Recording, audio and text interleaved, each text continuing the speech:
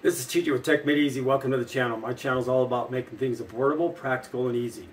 And today, yes, you did see it in the thumbnail, we're going to add 20 terabytes SSD drives to any PC, whether it's a mini PC, whether it's this mid-tower. This mid-tower only holds 4 hard drives, or a full desktop. And the way we're going to do this is we're going to use 5 of these 4 terabyte drives. But hold on a sec. You will not believe the price that I found these at. I got these drives for $29 each. So we're going to do 5 of these to get us to our 20 terabytes. That's $140. Now, because we're going to be putting these, this is going to be option to put in any size PC, we do need something to house this. So here is a hard drive enclosure, and I did want to buy just an SSD enclosure, could be smaller, and I do have some of those coming for my next video. And you don't want to miss that one because that's going to be a mini server using SSDs, up to 32 terabytes. But anyway, let's just go ahead. So what we're going to do here, this is a hard drive enclosure. Now this takes both SSDs and regular size hard drives, and I wanted to get the SSD version of this only, but they were out of stock. Plus this is way cheaper than the SSD version. This costs about $80. The 4 drives cost about $140. It does take about 3 weeks to get from China, but they came. I tested them. They work great. So we're going to set this up on this Dell mini system here. We're going to set it up using Windows storage spaces to create our RAID array. Then we're just going to copy a few files and check out the performance. So this is TG. Let's get started.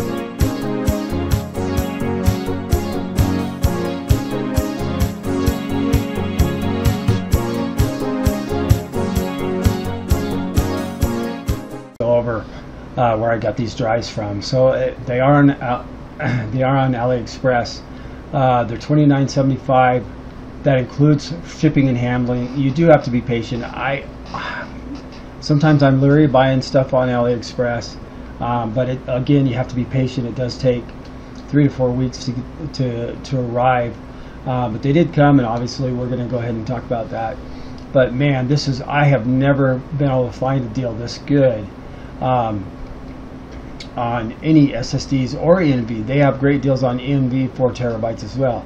Now the quality of this, I'm not going to say the quality because I don't really know. Eventually I am going to make a server out of this, and it's going to be a server that I read and write to all the time because I want to see how long, if I start getting errors with these drives. But for the time being, they seem to work fine. So obviously this is going to make a difference, but for some reason it gave me a little bit of a discount when I bought it, like a $1.40 discount. And so, but with tax and everything, it was close to $150, but without the tax it was $140. So when tax is different in your area, however that works, that's why I say $140. But hey, you just can't beat this deal. Cannot beat it. I'm excited because I do have 2 more in this series that I'm going to create servers with these drives. So let's go ahead and talk about the storage for a minute. This is the ORICO 5-bay drive enclosure. I wish I could have had a SSD drive bay enclosure because it's smaller. The next time I do this presentation, I am going to have 2 of those, 2 smaller ones, but this is $80. Unfortunately, the 5-bay SSD, the cheapest one I could find was $140, and I just don't want to pay $140. So I went ahead and got this one here. It does have a fan on the bottom to help keep things cool. But anyway, that's your 5-bay enclosure. Again, all these links are going to be listed down below where to get all this stuff from AliExpress and eBay. Okay, here I am at my Windows desktop, and for this demonstration I'm using 2 Windows PCs, and this particular one where the SSD enclosure is on, I put this grayish background on, and then the other desktop you're going to notice is the default Windows background. So the first thing we're going to do is we're going to go into File Explorer, and one thing you're going to notice here is when you plug in and turn on the drive, all of these hard drives are going to show up. They've already been initialized. A lot of new hard drives aren't initialized, so you have to go and initialize them. But here they're all initialized, they're all formatted. You can copy. In fact, I already copied some information here. But what we want to do though is we want to make this, we're going to use storage spaces to combine all 5 of these into one drive. And it's kind of like a RAID 5 that we're going to be doing. And so the first thing we're going to do here then, and you saw the data was on that one drive, and it's fine because we're going to go ahead and reformat it, so it'll be gone. But what we're going to do here is you're just going to type in storage, and then a space, and hit spaces, and it'll come up right here. And this is manage storage spaces. So we're going to go ahead and click on that. We're going to say create a new pool. So we're going to create this new pool, and we are going to click on each one of these SSDs, and you'll notice it says here external USB 3 SSD drive. Now you'll notice that it's 3.63 terabytes instead of 4, because all hard drives, none of them come, none of them are a full size. They're always short of whatever they are, so that's normal. So we're going to say create pool. It's going to prepare the drives, and then once you're in here, it'll ask you what drive letter you want it to be. I'm just going to leave it default. You can put whatever drive letter you want, and then it's going to say it's going to want to know if you want NTFS, and if you're in Windows, you're going to want NTFS. All right, so two-way mirror, we don't want that. We want what's called parity, and this is similar to RAID 5, but it's a little different. But for the most part, just consider it RAID 5. So all 3 of our drives, all 5 of our drives are not. There isn't any drive in the world out there, if it says it's 4 terabytes, it's 4 terabytes. The manufacturers always round them up, so it came up. So all 5 hard drives total 18 terabytes, and with our parity that we just added, it'll give us 12 terabytes. Okay, one thing I do want to show here, I forgot, in storage spaces you can, so this is what I did, because it took it down to 12 terabytes, and that was way too low, because I mean, you're talking more than a hard drive. So you can change your maximum storage size, and I'm not an expert on storage spaces, so I'm more familiar with RAID 5 and RAID Z 1 and 2, RAID 6, but you can change this automatically. It put it at 12. I put this at 14, and therefore I gained 2 more terabytes. So I just wanted to let you know that you can do this, and I already hit change, so I'm not going to do that again. So let's go ahead and create that storage.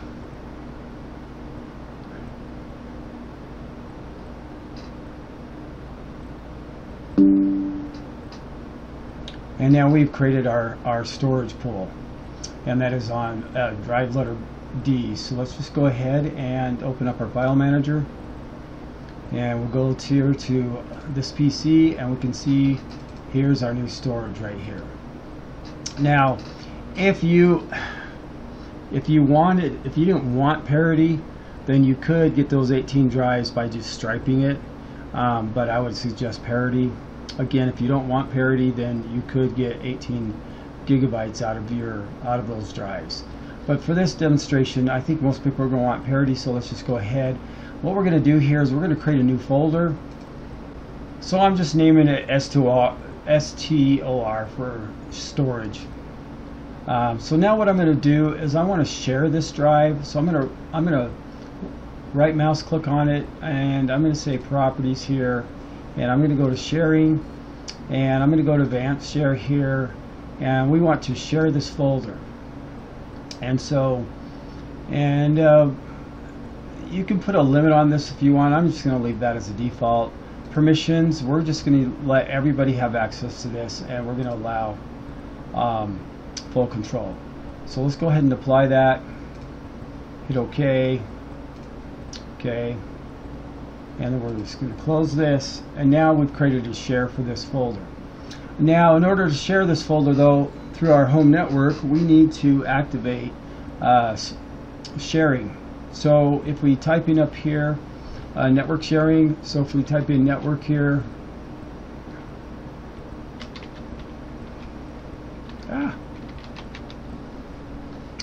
So if we hit view network connections, if we just go back, hit network and internet, and then up here what we can do is we can say connect to a network. Now if you don't have network sharing already enabled, when you click on this it'll ask you, do you want to enable it? I've already enabled it, so it's not going to ask me. Oh, excuse me, sorry, not network share, I'm sorry.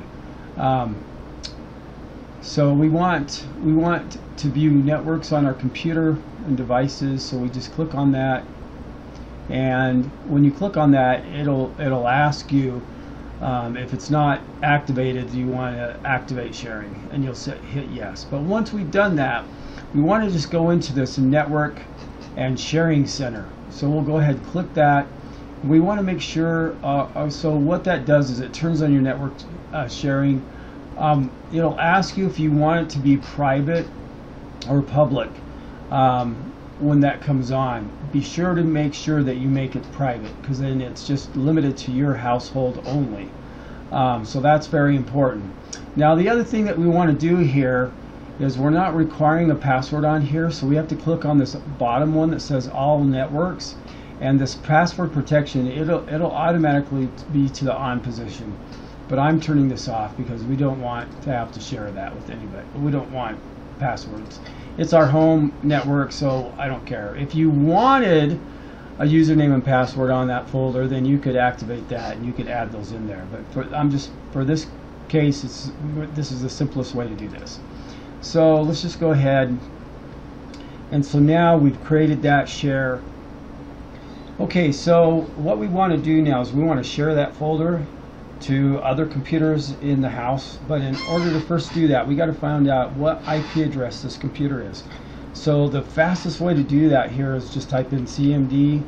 That's the command prompt, and all we're going to type in here is ipconfig, and that's going to give us the network address for this computer, which is 192.168.1.210. So now let's go over to our desktop computer and get access to our new mini SSD server. Okay, here we are on our desktop, and now what we want to do here, and again, if you don't have network sharing on here, you'll have to activate that like I showed you on the other PC.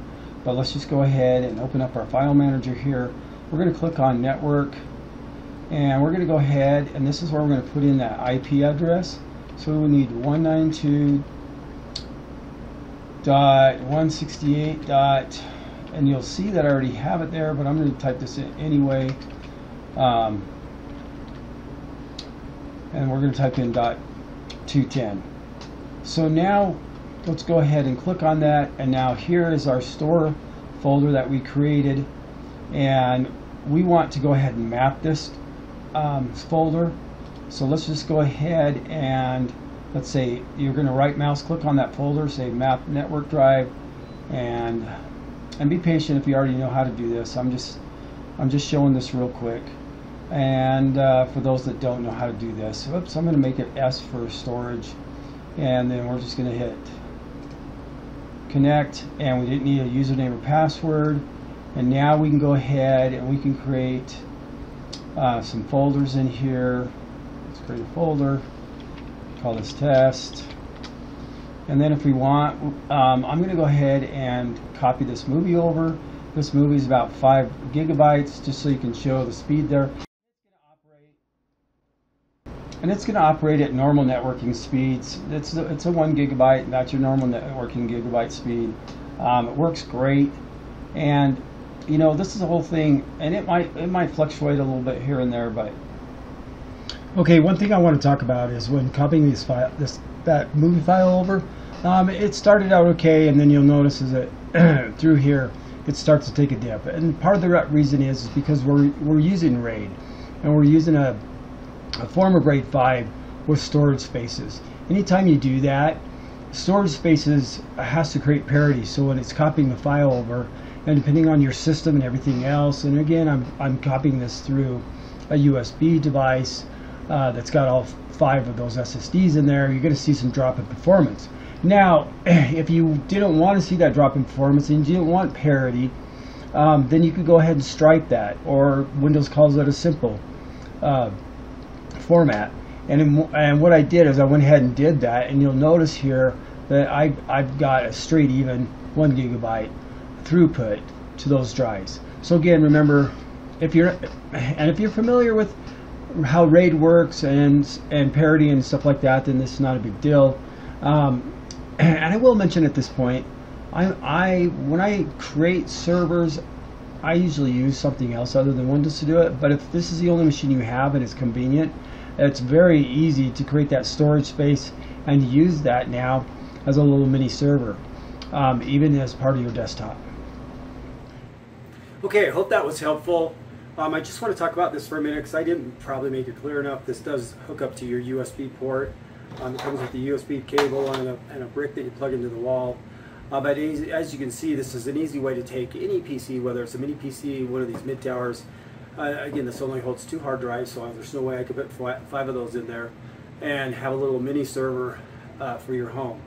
Now, because of this, it's not going to be a great performer like 10 gig or anything. And I did actually install my 10 gig networking cards and copied it over. And it did help the speed a little bit, but again, you got to realize you're being held back by the bus of the computer and the USB drive as well. But it did copy over faster with my 10 gig card. So if you had a 2.5 gig card, that would be even better. And 2.5 gig cards are fairly cheap. But if your system doesn't have 2.5 gigs, then it works fine. Anyway, I hope that was helpful. I cannot believe the price of these drives, and this opens up a whole new avenue for me and how I'm thinking of my servers in the future. Anyway, this is TJ with Tech Made Easy. I hope that was helpful. Have a great day. Now that was easy peasy.